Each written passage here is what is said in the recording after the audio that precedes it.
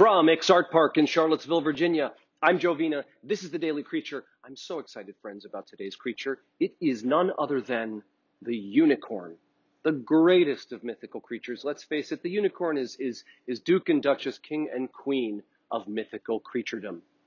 Why is it? I don't know. We, as a species, we humans have been telling stories about unicorns for about as long as we've been telling stories.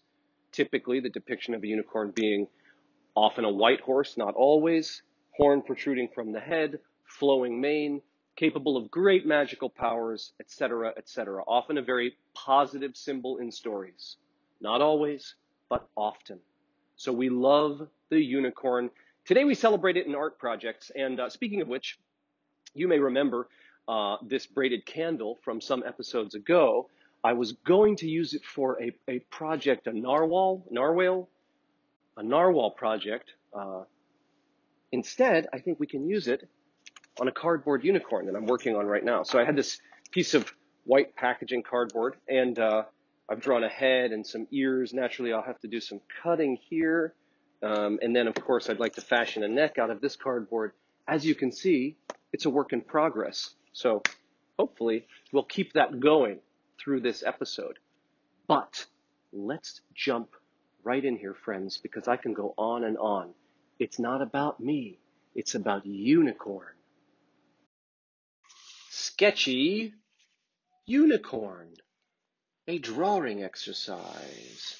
Friends, you'll need only for this exercise a pencil, some paper, and I don't have a picture of a unicorn handy at this moment in time, but I would like to work with a reference. This wonderfully constructed plastic horse will do the trick just fine. Detailed and well made, thanks to the good people at Schleich Plastic Animal Company. They do a fine job. It's not a paid endorsement. I really do love their work. Anyway, this is not a unicorn. This is a horse, and a horse is a horse, of course. Of course, a unicorn is often based on a horse in its description, in legend and lore. In particular, the European unicorn, based off of horses. Sometimes there's mention of goats as well in what I've read. The Asian unicorn, however, they say favors a deer, and sometimes has scales. Isn't that something? But friends, we'll focus on the horse, and we'll go kind of standard European unicorn here. And as I have mentioned before, and I'll mention again, when you're drawing a creature, isn't it just a series of shapes? Little circles,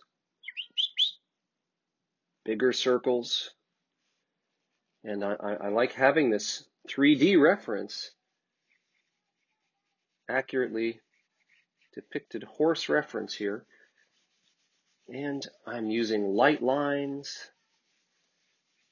And again, I'm considering what is that? What is that series of shapes? Circles.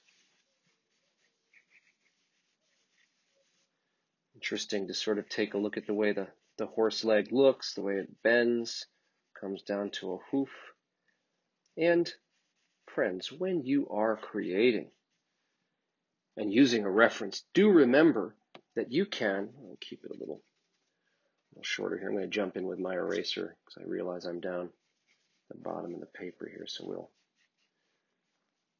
put it sort of there.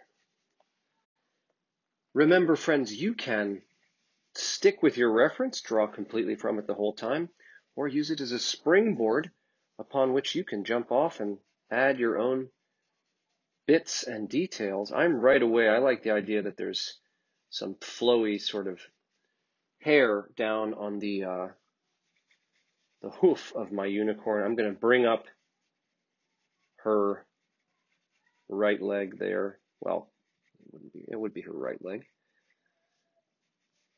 And I'm going to get another leg into the back here. And again, friends, I can't stress enough that if you're sketching with light lines, it makes it so much easier, so much simpler a task to go back in there when you want to get rid of some of those lines as you're getting close to a finished unicorn sketch. And it's nice. It can be so relaxing to just sort of let your hand go with some shading Find your way into the drawing. Take your time with it. Find your way in on your own terms. Now, this horse, of course, has the traditional sort of bushy tail of the horse as we know it.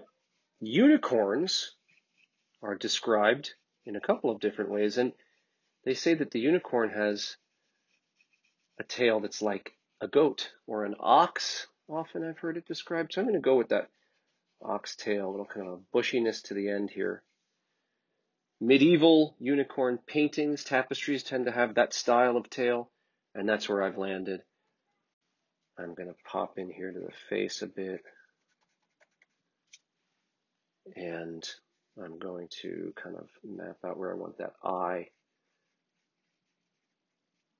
The nostril, such an important feature of any equine creature, the horse, the unicorn, what have you. They've got those serious nostrils.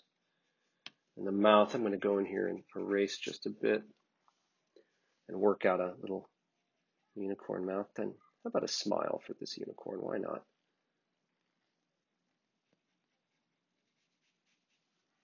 All that magic. The unicorn has a lot to smile about. The ears I see coming right out of the top of the horse head. I'm going to go the same with my unicorn. I also noticed that perhaps the whole head of my unicorn is a little larger than I want it to be. That eye is sort of right there, and then we move right into the head and the ears coming up. And kind of a bit of shading in the ear I think is helpful.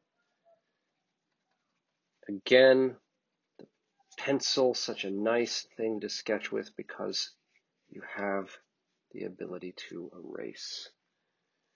I like to bring a little mane right down over the eye a bit. And I'm going to erase a little spot for that horn, although I'm not going to get the horn in there yet. I'm going to focus on the mane. Our horse's mane may be difficult for you to see because the mane is black on top of the horse's initial neck and fur being black as well, but the mane can sort of hang down, flow a bit. I'm going to go in there and erase as well. We won't color this particular creature here, but it's fun to consider that, what color you would make your unicorn. Again, you have a lot of traditional mentions of the unicorn being white, but there are, in both European and Asian legends and lore, discussions of red unicorns, yellow and brown unicorns as well. In some cases, the horns are longer, typically in the European stories, longer horns. The Asian stories talk of a shorter, thicker horn.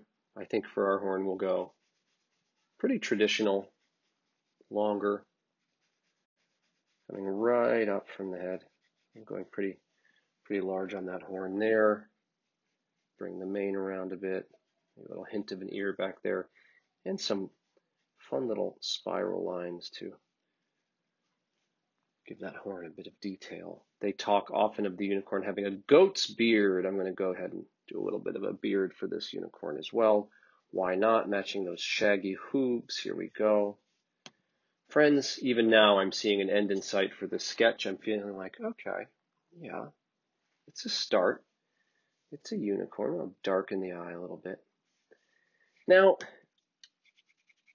you have your traditional unicorn, which is a lot of fun, but something I really enjoy doing, I think I went too shaggy here on the back legs, something I really enjoy doing with a unicorn, or any creature that has such a kind of a well-known look to it, such an iconic look, I like to mix it up a bit, get a little more cartoony with the unicorn.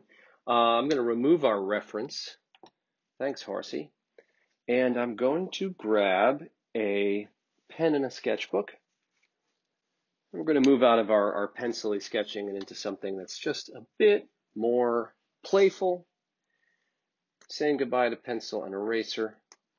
And why don't we move in a bit here as well. And I'm going to make a unicorn standing upright. Again, a bit more cartoony. And my approach here is going to be less about starting with the shapes, and I'm going to, as I sometimes do, start with a feature, and the feature I'm starting with is the eye. And I've begun with an eye of my unicorn. I think I'm going to put this unicorn in a little outfit, and I think I'm going to make him sort of a little unicorn boy, maybe a unicorn guy, and maybe not so happy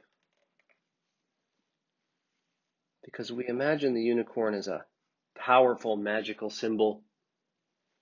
Sometimes it's funny just to think of the unicorn as, well, his horn is going to have some ridges on it like that, the spiral horn. We're going to give him that same sort of hair that I added for the other guy. I'm going to do some details in the horn. That comes clear. That's nice. And now I'm going to knock out again, we're going to put him in a little outfit here. And my unicorn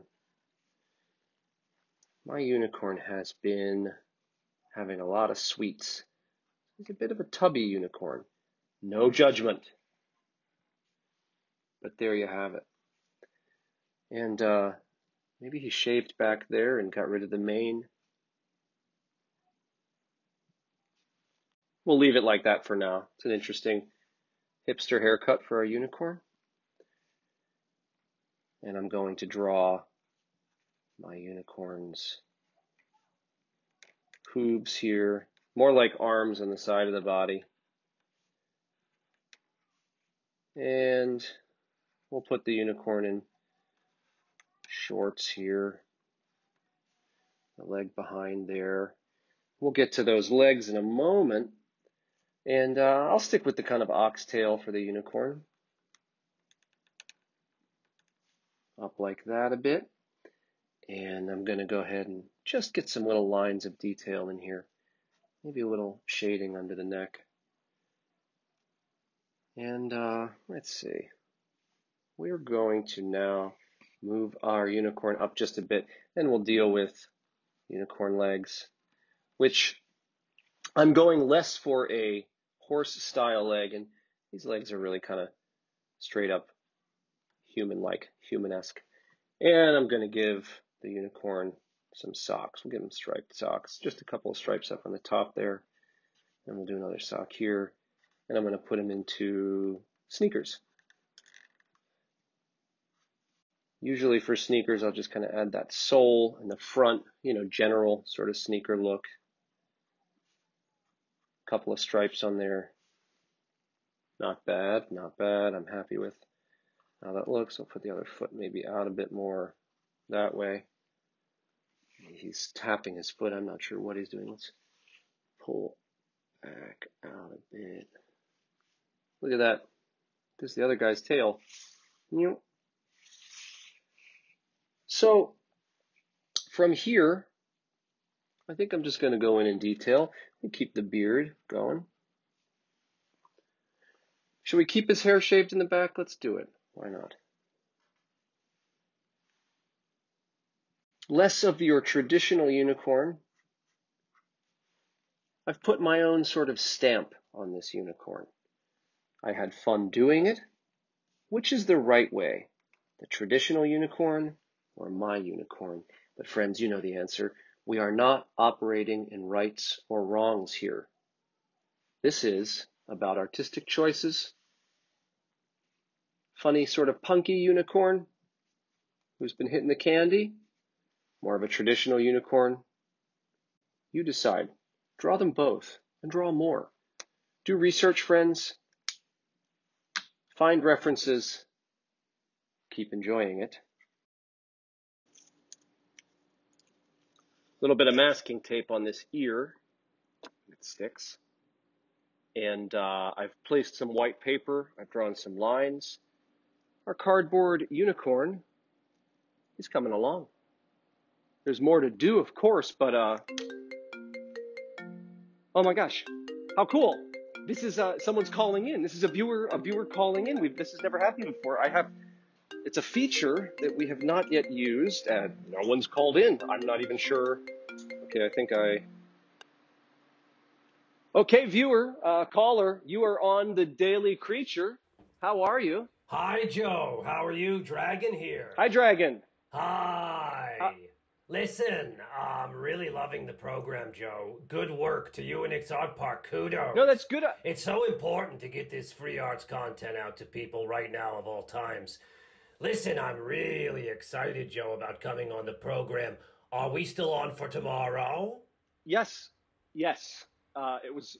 I like to surprise Uh, sort of the viewer at the beginning of each program and tell them the creature. But yep, yeah. we are on for tomorrow. Tomorrow's creature is dragon. Oh, good. I'm looking forward to it. Listen, Joe, earlier in the program you said unicorns are so great. Something about unicorns are great and dragons are no good. I didn't say that dragons are no good. I did not say. Okay, keep your voice down, please. Keep your voice down. You know, Joe, I could burn up a unicorn with fire like Okay, that. okay, dragon. Thanks so much, dragon. We'll talk to you soon. We'll see you tomorrow. Looking forward to it. Yes, tomorrow's creature is dragon. So that is a huge, exciting thing to look forward to for sure. It's nice to have something to look forward to. Um, Truth be told, dragon is a bit of a bully, I think, as you could see. Uh, doesn't necessarily make him a less interesting creature, but he's a bit of a bully. Have you ever been a bully? Have you ever been bullied? Think about it. But hey, you're about to get busted. Unicorn busted. Unicorn bust out of clay. That's right, friends. It's a sculpture project wherein you will need a few colors of clay. I'm going to work with this larger piece of white here for the base color of my unicorn. You can go with whatever color you'd like for your unicorn bust. I've got a chunk of this color here, kind of a reddish pinkish, I want to use for the mane of my unicorn, and I've got a couple of yellow pieces here, a lighter and a darker yellow, and I'll use that for the unicorn's horn. And we're making a bust. What does it mean? What's a bust? A bust is basically the head and the shoulders of a figure. Typically a human, but it could be an animal. In this case, it will be our unicorn. This part of the unicorn. Does it make sense? I hope so. And to create the shoulders, the neck, and the head, we'll start by softening up our clay here. You know the drill, unicorns. Take it, squeeze it, smush it, get it nice and soft. When it's soft enough, you can roll it into a kind of an oval shape, just like that.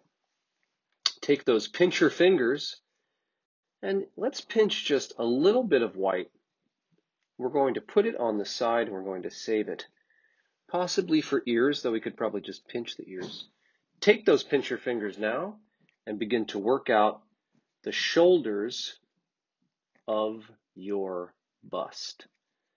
The shoulders that ultimately your bust will sit up upon. And I'm using, as you can see right now, the flat of this work table to flatten the bottom of my bust. That's right, friends, to flatten a surface, simply employ a flat surface. Pressing this in here, I hope that makes sense, to create that flatness there. And now I'm going to take my pincher fingers and I'm going to work out the neck, which we can all agree is a rather horse-like neck on the bust. And then also pinch your fingers again, wide the long face, because I'm horse-like. There we are. And I'm pinching out the snout, rounding, and I'm going to turn the head a bit so we can just get a good view of our unicorn bust. Does it make sense so far? I'm going to come in a bit closer for a moment here. And you got those pinchers still? I hope so. We're going to pinch out an ear, but I start with a lump, dudes. Lump on one side of the head, lump on the other side of the head. I don't pinch flat right away for the ears. They don't quite look like ears yet, but they will once I go flatter and get kind of pointy with it. Horses have ears, sorry, unicorns as well, I would assume, that can kind of move with the sound, right? Like cats and dogs. We don't have that luxury, humans. Typically, we cannot move our ears with sound. Pinch out those ears. You can even go in with a sharp pencil. So I've got the sharp pencil here. You're also going to maybe employ a stirring stick, as we have. We'll get to that. The old coffee stirring stick makes a great tool. We don't need it yet. You take that sharp pencil and go in and put a little hole in the ear just like that. Love my sharp pencil. What a great sculpture tool. I'm not going to pop an eye socket in yet, but I will deal with the nostril of my unicorn. Why not?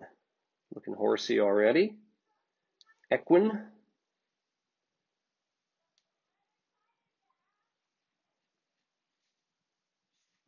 And I'm going to take a look at each side of the face now. I'm liking it. We'll bring it back a bit. We'll pull our shot back a bit as well here. Let's talk about the mane. The mane, of course, is the hair that's going to run down the back of the neck, and up on top of the head we'll have some mane as well. Keeping us in that side position here, I'm going to grab some of this color of clay. It's kind of a, you could call it a hot pink or a red. I'm rolling it out, the old flat hand, fingers together, rolling out a kind of a worm shape. There are a number of ways that you can approach the mane when it comes to your construction and really how you texture the clay. I'm partial to this maneuver where you take those pincher fingers and you work out a whole bunch of skinny worm shapes. And I mean, take a moment, forget unicorns, forget horses, forget creatures. Focus on the simple but rather fulfilling task of creating as many of these little worm guys as you can. I would say try to hit at least 10 of them. These will enable you to style that mane in the way that you see fit. But if you can get to 10 of these little strands, you've got something to work with. You've got something you can start off with. Friends, this is not the only way to make a unicorn's mane. This is not the only way to make a unicorn. This is not the only way to make a unicorn bust. You could do one out of stone. You could do one out of recycled materials with some hot glue. This is the way to do it with a little bit of non-hardening modeling clay and a good 20 minutes on your hands. Do I have 10? 2, 4, 6, 8, 9. I'm going to do one more.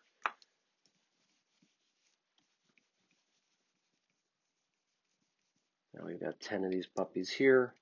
I'm going to take a look and I'm going to just simply grab one and begin laying it onto the neck, pressing it in there a bit. I'm going to remove a small piece from the end of it because I don't think I need it, and I'm going to add it there. Only and even now we begin to see how these little strips, when appearing multiply, they can begin to look like hair, like the very mane for our unicorn. Now, what I like about these too is that they can be styled quite nicely. You can kind of lift these little worms up a bit, give it a sort of a curl. You can't tame the mane of a unicorn. Everybody knows that. The more the merrier. And you might get to a point where you're saying, hey, I need more of these little roly worms. You know what you do then, friends? You make them. As soon as you realize you need more, you make them. I am, as I so often do on this program, focusing on the camera side of the sculpture, and I've gotten less mane on my other side. Maybe I'll amend that at some point, but friends, this program is often about just getting the point across so that you are set free to gallop, unicorn that you are. This, I think, makes a fine mane, and I would like to add some more, and perhaps I will. But I mentioned numerous methods for creating that sort of texture that we see in manes and in hair. I'm going to try a slightly different approach with the beard. Yes, I'm going to give my unicorn a little bit of a beard. So I take a little kind of a teardrop shape, almost like a Hershey's Kiss. I can roll it between my fingers, press it flat, and then I'm going to pop it right on there and actually smooth it in a bit. So I've got that there. And what I'm going to do then is actually texture it. So it's one piece that I texture. And I'm going to use the old coffee stirrer, which, friends, I wouldn't necessarily use a coffee stirrer myself because I have a whole bunch of sculpture tools. But I realize that you may not. If you have sculpture tools, little plastic knives, little wooden knives, I suggest you use them. But check that out. Just by distressing the surface with the edge of my coffee stirrer, nay, sculpture tool, I create a kind of a look of fur. It's beard-like, let's face it. You know, it's kind of strange that his mane and his beard have different consistencies, but hey, we're not here to judge. Friends, you still have that coffee stirrer? Great. You didn't stir your coffee with it? I'm going to take it now, see where I'm holding it right there, and I'm going to chip chop right under the nose to create a mouth. Friends, it may not be pretty to start. You cut that mouth. If you're just doing your work with tools and then leaving it alone, I recommend you think that through again. Go back in with your hands and possibly even other tools. I'm going to go in and just gently adjust. It's an ugly sentence, isn't it? Just gently adjust. Just gently adjust. But truly do adjust it gently. Go in there, make some moves with the fingers. You know what I think I'm going to do is give my unicorn a lip. Lucky I saved some of this white clay here. I'm back to rolling super skinny bits. And I've got a super skinny bit. And because I feel that mouth is a little bit, I don't even know how to describe it. It's not quite what I want. So I'm going to give a lip to my unicorn, or I should say a set of lips, by rolling out this little worm shape, and then see where I've put it to the corner of the mouth. I'm clipping it off there, smoothing it in a bit. Yeah, I like that. I like the way that works. We'll do a top lip. We'll even do a bottom lip too. I feel that makes this creature a bit horsier, and I want a horsey unicorn. I'm not so into the goat unicorn. I like the horse unicorn. It is my creative right. There we go. I kind of like that look. I like how that's going. Now, friends, I could spend all day getting back in here and touching up each little detail. It's a blessing and a curse, you know. Sometimes you have to be able to just walk away from your unicorn bust. And folks, I promise we'll see this unicorn bust standing in a moment. We're just going to get through the rest of the sculpture. And again, we'll focus on this front part. When it comes to the eyes and the horn, well, we get a little complicated and we get super exciting too. I would like to add a little extra jaw to my unicorn. I still have some of this white. So before we get to that excitement of eyes and horns, I take a little blob between my fingers and I smush it. and I press it in here, and I kind of just smooth it. I make it one. And we create a nice sort of extra amount there, a bit of a heavier jaw for our horse, for our unicorn. Excuse me, our unicorn. It's only the creature of the day. You'd think I could remember that. Let's get the horn out of the way first. I've got this lovely yellow clay, and then I have as well this slightly lighter colored yellow clay. I take the old pincher fingers, I break a piece that makes sense for the horn size. I roll it, 1 or 2 fingers will do. These are not giant pieces, friends. This is a rather tiny bust. Busts can be any size. We happen to be working rather tinily. And I'm going to make this just a bit smaller. Give it another little roll here. And I've got the one horn shape there. And then, set you aside, unicorn. I take a teeny tiny bit of this other yellow. And friends, this is where it really starts to get interesting. This is where it could get a little bit magical. But make no mistake, dear artists, it's not magic. It's mechanical. And it's a little bit tricky because there's small parts with your fingers, but you'll get there with practice. It is not magic. It is magical, but it is not magic. You can do this. Take that little worm shape and stick it to the horn shape. Does that make sense? Right around here. Mind you, this is the part that's going to go into the head. This here is the end of the horn. This worm that we've created is a spiral to go around the horn. So we've stuck it on there. Be ginger with it, be delicate, and get my dumb, fat, unmanicured fingers to not be in the way. But friends, if you can see what I'm doing here, I'm creating a spiral. This worm shape is getting spiraled all the way around the horn till we get something like this. Holy moly, isn't that lovely? Well, it's lovely enough, I think. So, get in there, and this could be the most fun or the least fun part, depending on who you are as an artist, but get a big old hole in the head of your unicorn. You saw that. Sorry about that blurriness, that momentary blurriness, but we've got the hole there in the head of the unicorn. Take the horn. Remember, we discussed base versus tip. Pop the base in there, and there we go. We have our unicorn's horn in. One last thing, friendos, and apologies, I always seem to do this. I didn't mention that. Why don't we get some beads out? Of course, it doesn't have to be beads. If you have beads, little beads, they make great eyes. You know that's true. But, let me take a second one because I'll probably do 2 eyes here, even though I'm focused just there. You can use clay for the eyes. You could use, if you have wild rice, you could stick bits of wild rice in for the eyes. There are so many ways you can go.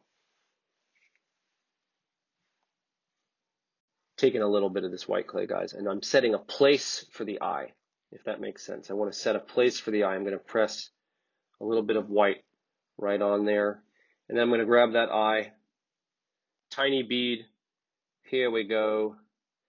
I'm putting it in hole up, not hole out. I don't want to see the hole in this case. I just want to cheat that beautiful, shiny plastic. So I've got the eye kind of like that. One last thing I'm going to do to kind of tilt the expression, I take the teeniest, tiniest bit of white. I roll a little teeny tiny worm shape. You guys know I love to add the eyelid for expression. I like the look on my unicorn's face. My unicorn's kind of saying, hey, it's okay. I don't know, what is that unicorn saying? What are you saying, unicorn? Let's see him upright. And there you have it, friends. Who is that horse? That's no horse. That's a unicorn. Busted. Popcorn, baby corn, unicorn. Make up a catchphrase, friends. Get creative. You know, Creativity doesn't always have to be poured all direct and focused into a hands-on art project or mounting an opera or something like that. Once in a while, it's good to keep in mind that you just want to live with some creativity. Put it in little bits here and there. Make life more colorful for you and for the people that you love by adding those little dashes of creativity. A catchphrase is a great way to do it. You walk into a room, you say your catchphrase, give it some sort of a gesture as well, a corresponding gesture like this: popcorn, baby corn, unicorn. Everyone's going to love it. I'm telling you. Don't have a cow, man. Make up a catchphrase. Check this out. I was able to steady my unicorn with a coffee mug, of all things. I'll be careful not to drop it. It doesn't belong to me. I've got the ears on, and I'm all set to put this horn on. I'm a little worried about the weight of it, and I'm peeling the cardboard a bit, and you know what I discover? It's corrugated cardboard. Corrugation. The corrugated cardboard has cardboard inside, that sort of wavy cardboard, that makes it stronger. And it creates a sort of a two-ply situation, and you can peel back the paper of the cardboard to reveal this kind of a washboard ridge. Isn't that fun? Isn't that wonderful? And I said, you know what? Bye-bye, braided candle. Yet again, we'll find a place for you. There's a place for us. Somewhere, a place for us. But I made my unicorn horn with this corrugated cardboard.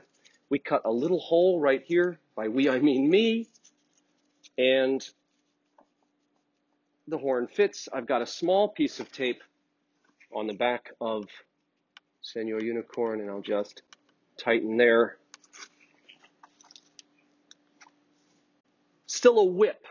That is a work in progress, a whip. That's a way you can shorten work in progress. Isn't that fun? Still a whip. I want to work on the eyes. Got to figure out the mane. What do you think for a mane? What do you have around the house that you could use for a unicorn mane? Do you have yarn? Do you have some fur or felt? We could simply add cardboard as well. Your options are nearly limitless, friends. When you're hitting that cardboard, you're not getting bored, and you're making unicorns. So I would be remiss if I did not end this unicorn episode by talking a bit about the rhino. I think it's rough to be a rhino because the unicorn gets such attention. And there is the rhino, a one-horned mammal, rather related to a horse, right? Why can't he be called unicorn? Why can't he be as magical? So I've written a haiku, okay? A haiku is a traditional Japanese poem. It's a short poem, and it's 5 syllables, then it's 7 syllables, then it's 5 syllables. So my little ode to rhino here in the form of a haiku. To be you, rhino, for we all love unicorns, but you have one horn. I'll give it to you again real quick. To be you, rhino, for we all love unicorns, but you have one horn. Friends, why don't you go write a haiku? From Ix Art Park in Charlottesville, Virginia, I'm Jovina. This has been your Daily Creature. Write a haiku, come up with a catchphrase, stay creative.